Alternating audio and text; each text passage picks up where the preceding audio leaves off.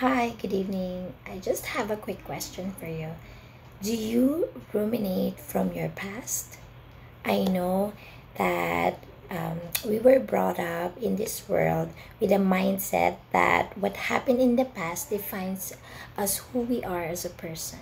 It's actually far from the truth, and it's not actually that how it works. And it's actually our past ones ought to be a compass, should be a compass towards our contribution, maybe to other people or to our family and to other people. And for us to grow, we should not identify ourselves through these past pain experiences, and but rather we use this as a learning vehicles to help us to get to know ourselves better and further, and to see and to become a better version of ourselves. So it is in our pain from the past that we deepen our appreciation for what is good and for what's beautiful. And suffering doesn't need to define us, who we are as a person.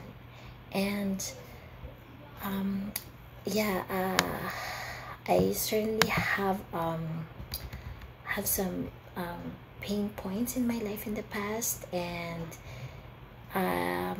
as I learned in the women's school, those past experiences were hurting, but it's actually, if you think about it, and because life happens to us and not life happens for us and not to us, it means that some things are happening for a reason. It's not just an accident, but it's really meant to be happening to us, and there's a lesson behind that. And yeah, so my past, now I could see my sacrifices and my sufferings.